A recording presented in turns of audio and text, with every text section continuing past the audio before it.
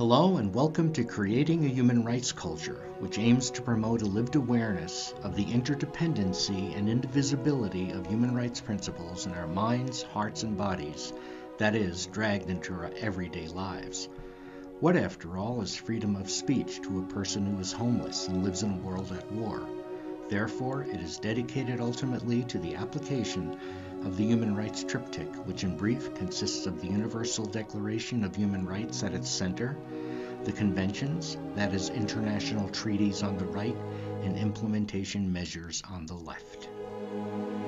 Hi everyone, welcome to another episode of Creating a Human Rights Culture, which calls for a lived awareness of human rights principles in our minds and our hearts and dragged into our everyday lives. Or as St. John Paul II, he's a saint now, used to be Pope, said about the Universal Declaration of Human Rights, it ought to be lived in letter and in spirit. So I'm here with the eminent Noam Chomsky. He's a humble guy, probably doesn't want to be referred to as eminent, but tough. And I want to get your perspective on how you feel about social policies, broadly defined in the United States and perhaps elsewhere, as well as in the helping professions. If I may, I wrote a book on it. I don't know, it's a little flaky to bring it up, I guess, sorry. And how you feel our policies are in sync with the Universal Declaration of Human Rights. Before I get into that, I want to talk about the United Nations Charter, which is kind of a parent of the Universal Declaration.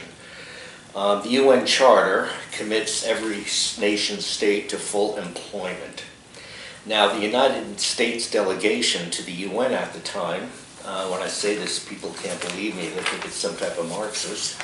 The United States basically said employment means socially useful work, which contributes to the development of the human personality and increases purchasing power. So my question to you is, do you think the United States right now has work like that available to people, socially useful, contributing to the development of the human personality? I'm just wondering what your take is on that. And then I'm going to talk about the Universal Declaration. Well, I don't recall at the moment the origins of that passage, but I suspect it was Eleanor Roosevelt's influence. It was, definitely. Yeah. Well, but Eleanor Roosevelt stood out. She was kind of off the spectrum. She really did commit herself in a dedicated way to pursuing human rights and justice. She had a very positive impact on the whole New Deal system, and this was kind of a swan song. If you take a look at the Universal Declaration, which is supposed to kind of implement these ideas, the U.S. did sign it, like everybody, but tongue-in-cheek. There are three sections to the UD, Universal Declaration. I'm going to talk about each one, but if you want to bring it up. Well, okay. Well, one of them, the second section, is social and economic rights. Right. The U.S. has always rejected that. Like Article 25, which kind of spells out what you were just saying. It talks about education, health, access, and so on. The U.S. simply rejects it, in fact, explicitly. Sometimes people are honest enough to say it, like Gene Kirkpatrick in the Reagan administration just dismissed this as what you called a letter to Santa Claus. I remember not to be taken seriously. Morris Abrams, when he was vetoing the right to development, which is basically the same thing, said it's preposterous and incitement. It's an empty vessel. The U.S. just frankly flatly rejects it. Totally rejects the cultural rights, the third part, and has a dubious record on the first part, the civil and economic rights. This shows up very clearly in the what are called the enabling conventions. You know, in the UN system, you kind of pass a declaration, and then there are supposedly conventions that are to implement it. The right side of the trip. And the U.S. simply disregards them. It's ratified very few, and the few that have been ratified always have reservations that exclude the United States, so basically nothing. That they're non-self-executing. Non-self-executing, and that includes even things like the Genocide Convention or the Torture Conventions and so on. So the U.S. basically just disregards the Universal Declaration. Now you could regard that as a kind of a compliment, because it simply means the U.S. is frank about rejecting everything. Saudi Arabia signs them too. I know. Do we take it seriously? But if we're talking about ourselves, the record is awful. As regards to employment, there have been, in the 1940s, which was still under the impact of the popular forces, the radical labor movement and so on, that pressed through New Deal legislation, there was kind of commitment to this. But under the business assault of the post-war period, it declined. There have been efforts, like there was the Humphrey Hawkins bill in, I guess, 1979 or so, to try to call for full employment as a goal. And Carter, who was then president, watered it down so that it was just something to think about, but nothing that we do anything about. And all of this is part of the kind of class war would be the right word for it, carried out by the business world to try to beat back the progressive period of the New Deal and its achievements for the benefit of the population, which terrified most of the business world. In fact, you look at the business press in the late 30s, it was full of warnings about what they called the rising political power of the masses and the threat this poses to our system of what they call, Americanism, private property, and so on. This shows up all over, even in, going back to the Universal Declaration again, I guess it's Article 19, I think it is, which is on freedom of speech. Yes, exactly, 18 and 19, conscience, whatever. And the U.S., by comparative standards, has quite a good record on freedom of speech. But that's an interesting resolution if you look at it. What it says is people should have the right to receive and impart information, meaning part of freedom of speech is the right of access to a range of information and news and opinion, access. There was a battle about this in the late 1940s in the United States with high-level commissions. We're still in the post-New Deal period, so there's a kind of a reflection of New Deal liberalism as opposed to the business world. And there was an interesting debate that took place in the late 40s where essentially the corporate world, they wanted an interpretation of freedom of speech which just means freedom to impart. The liberal opposition interpreted the way the UN does and the way the U.S. officially did by signing the UD, namely to receive, which means you have to have a range of opinion available and presented. Actually, the founding fathers, if you go back to that, they believed in that too.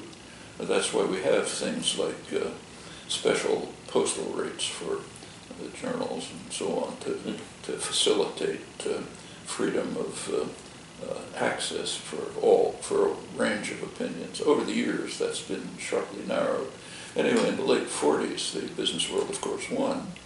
And that's, for example, why the United States doesn't have any significant public broadcasting, very marginal as compared to other countries.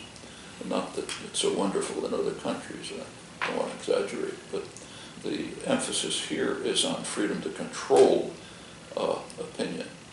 It's called freedom of speech, but it's basically freedom to control on the part of concentrated power, not opportunity of the population to have access to a wide range of opinion or even to participate in it. That's not considered freedom of speech. And that goes all the way through, like when the Supreme Court, Buckley v. Valeo, when it decides that money is speech. I know, yes. Okay, then we're off and running. The United States literally said that in their report to the Human Rights Commission. But I think, but as for employment, of course, in answer to your question, obviously not. It's not even considered a condition, a principle that we should try to achieve. It's disregarded. Okay. And as far as social policy is concerned, we have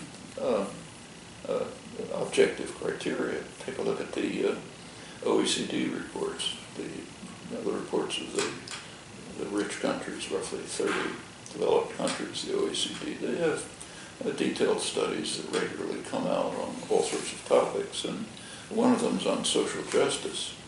Of the, I think it's 31 OECD countries, the U.S.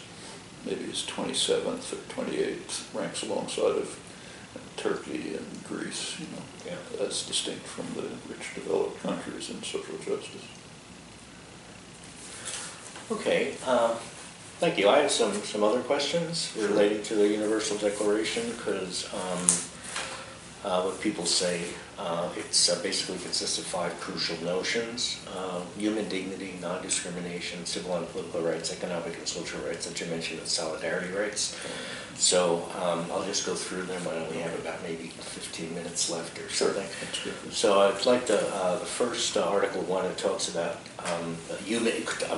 it talks about human dignity, okay? So my question to you is, do you feel, and this isn't a comedy show, but do you feel that our social policies, you touched on it briefly before, but the helping and health professions, for example, do they treat people with human dignity?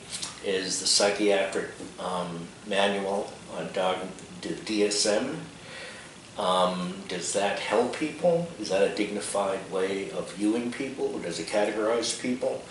Does it stigmatize people? And in a broader sense, if you walk in a welfare, if a woman, or not men do it, walk in a welfare office, are they treated with dignity? Children, are they treated that way? Is standardized testing and psychological testing a way to treat people with dignity? My question is, do the helping and health professions really incorporate dignity into their ways of doing things, or are people sort of charity cases to be helped? That's sort of saying a lot. It's just a general question. You know, I think we have to say it varies. Okay. So among the actual practitioners, it's very often the case. So some of the most amazing people I've ever seen in my life are nurses in hospitals. Exactly. It's just, I mean, Social workers, yeah. It's pretty incredible what they do. So yeah, not everyone, of course, but to a remarkable extent, they exemplify these virtues. On the other hand, when you look at policy, no, it's not true. So take welfare. If a woman without employment and a child tries to get welfare, first of all, you get in line. You have to get there somehow, you don't have a car. So you grab your kids and you get there, you wait outside, there's a line, finally it closes, there's no time of the day, and so on. Maybe a couple of days later, somebody will talk to you for a couple of minutes and tell you, sorry, welfare's gone, which it is. You know, Clinton killed the welfare system. Yeah. So now get a job. You know, how do you get a job? You got a couple of kids, you have no income, you have no transportation. So you get a job washing dishes in a restaurant part-time. You got to get there.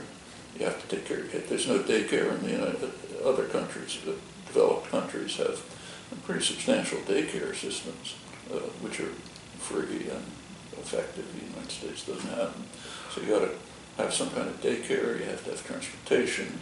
You're getting paid ridiculously low wages. Maybe at the end of the day you can get some milk to put on the table. That's treating people with dignity. And take standardized testing. Yeah. That's a way to train kids for the Marine Corps. Obedience, passivity, regurgitate what you're told, don't think. That's what standardized testing means. In decent educational institutions, of course you don't have it. Like, take, say, where we are right now, happens to be a research institution. And the idea of standardized testing would not even be a joke. You're trying to encourage students to question, to challenge, to create. They're supposed to be the people who will create the science or understanding of the future. It doesn't matter if they can repeat what you told them in class. Who cares about that? If they can do that, they're probably missing the point. In fact, one famous physicist, world-famous physicist, was well known for telling his freshman classes, when they asked what's going to happen this semester, he would say, it doesn't matter what we cover, it matters what you discover. That's education, and that goes right down to kindergarten, literally. I'm experiencing it myself and see programs that work on it. So you can, from the very beginning, direct an educational program towards towards developing, encouraging the participants to develop their capacities. And it can also be interactive. Paulo Freire, a great educator, continually emphasized that the teaching situation can be mutual. People are teaching each other, they're participating, they're developing ideas, curricula, and so on. Now, it doesn't mean it's anarchy. It doesn't mean you just do anything you feel like, throw paint in the wall. It can be structured, but structured in a way which is directed towards ensuring that children, students, all the way up, will be able to develop their own capacities in their own ways, in the most fulfilling form, in the way that will make them participants in a democratic community, which means solidarity, interaction, mutual support, and so on. And that can work. Actually, I've experienced it myself. It happens when my parents were Deweyite and sent me to a Deweyite experimental school run by Temple University, which had a progressive education department. It's exactly the way it was. I mean, I went there till high school, and I literally didn't know till I got into an academic high school that I was a good student. I mean, when I got into the academic high school, everybody tracked, and I get third in the class or second in the class and all that. Then I realized all of a sudden I'm supposed to be a good student. But all through school I didn't know. I mean, I skipped a grade, but nobody paid any attention, so I skipped a grade. But there was no ranking. There were tests, but they were to be informative. Is there something that should be done, let's say, is there a gap that we should deal with? They were supposedly to be informative about how to deal with the student and the curriculum. Is something missing in the way things are being taught? Okay. So, for example, in first grade, I was told, I don't really remember, but apparently the boys, in those days you taught reading in first grade, now it's earlier, and the boys in the first grade class didn't learn how to read. So the school and the parents figured something's wrong, The tests showed that. And the girls learned, the boys didn't. And if they looked into it, you could figure out what was going wrong. But, so tests were used for purposes like that, but not to rank people. There was no ranking. Nobody was, the kids did what they could, and you worked together. It's perfectly feasible. In fact, there are educational programs for children being developed by very good, mostly in science education, being by very good scientists, some of them here, which are very imaginative and just the way teaching ought to go. I mean, somebody was describing a couple of them to me recently. So, for example, one, happens to be for high school, was a program that a section of a science class which begins by asking a question: how can mosquitoes fly in the rain? Now, if you start to think about that, it's kind of miraculous, because a raindrop on a mosquito, if we had a comparable weight on us, we'd be crushed to the ground. Yeah. So how can a mosquito fly in the rain? Well, it's a challenging question. When you begin to think about it, you have to learn some physics, you have to learn some biology, you have to learn things about the amazing fact that flight is possible at all. And pretty soon you're studying, you're working into, you're pressing the boundaries of understanding. And that seems like that can be done at every level, kindergarten on up. That's teaching. What is not teaching is, here's how a mosquito flies, copy it down and repeat it in the test. Then, of course, you forget it 2 weeks later. We've all had that experience. That's regimentation, not teaching. Okay. Thanks. I want to say we discussed human dignity. Another crucial notion of the Universal Declaration is non-discrimination.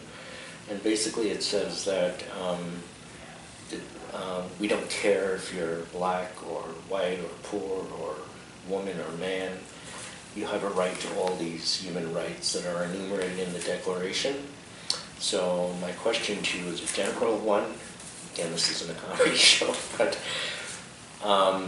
do the helping and health profession discriminate? Do we discriminate? I know we obviously do. I know when I went to college, I went to Brooklyn College. It was 95% white, and we had free tuition.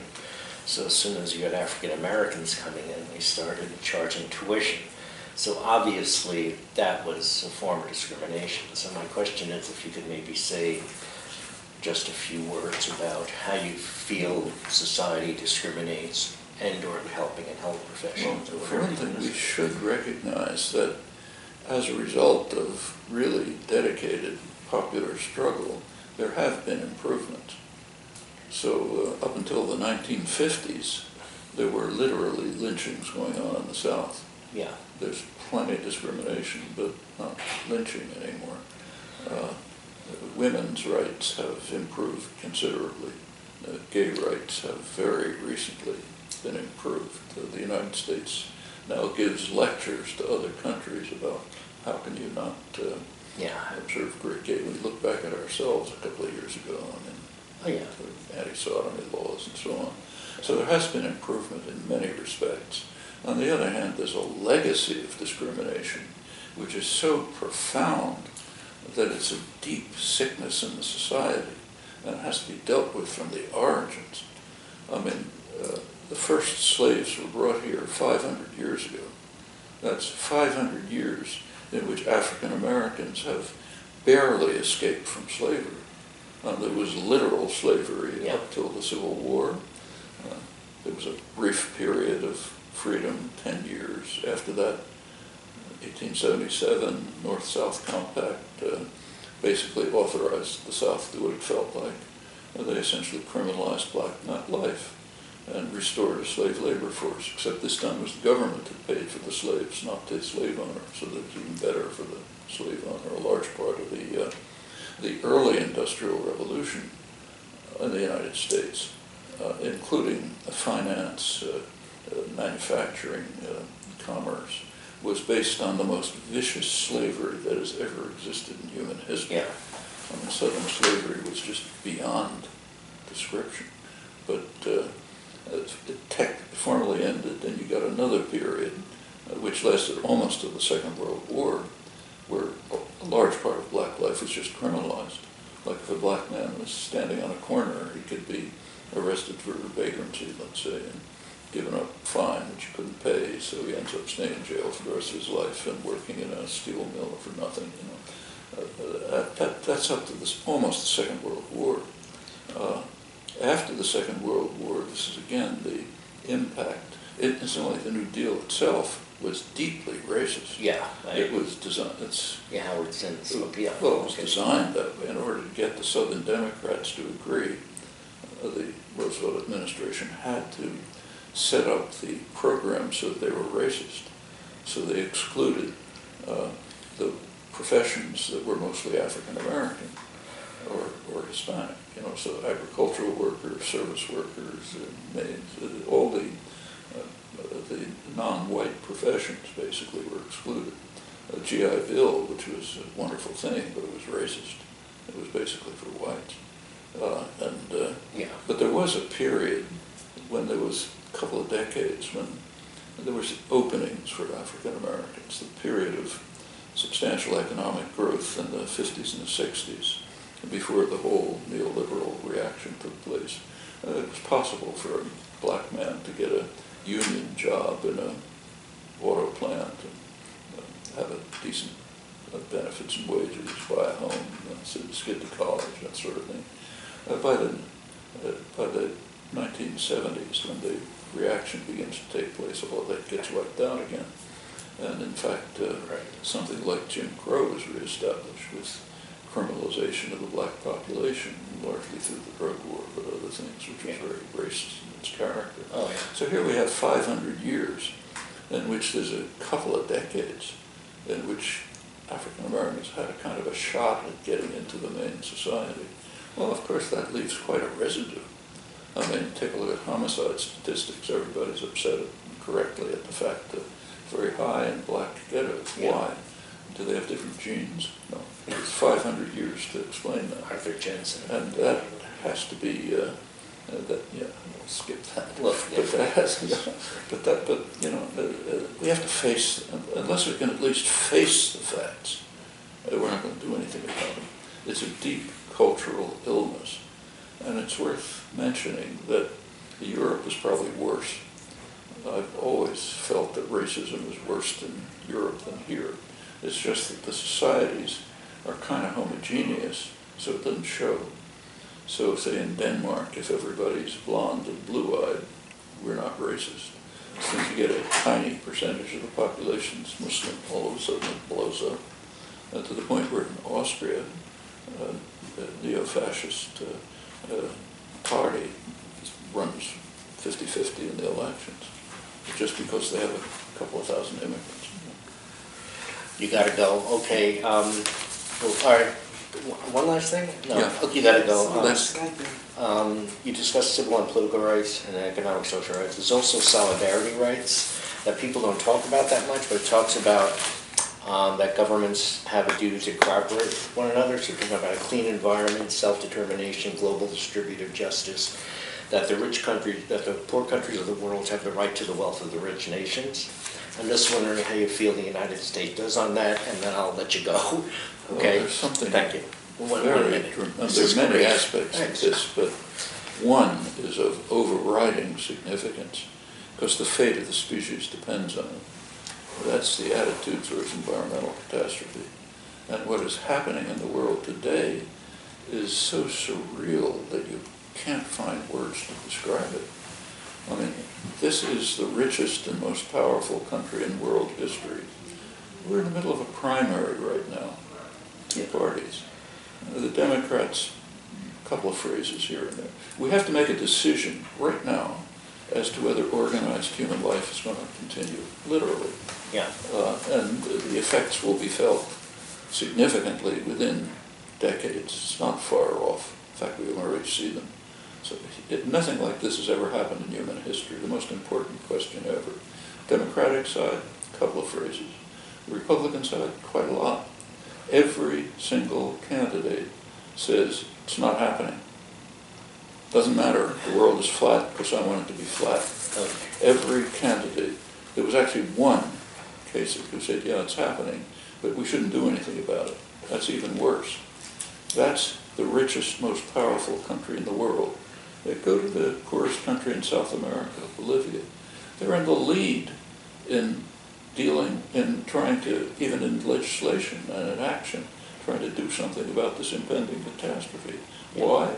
Because there's a majority indigenous population. Yeah. And in fact, you look around the world, it's the indigenous people who are in the lead. The rich, developed, educated, and so on are not only in the back, they're trying to draw us backwards. And these are questions of literal survival. It's kind of, again, you just can't find words to describe it as you're outlined it. Yeah, indigenous people are great. We're getting your boss over there. Indigenous people I lived in Alaska a while. Wonderful people. That was great to talk to you. Thank you. Thanks a lot. I'm going to bug in a year or two. Please do. Thank you. I'd like to be bugged.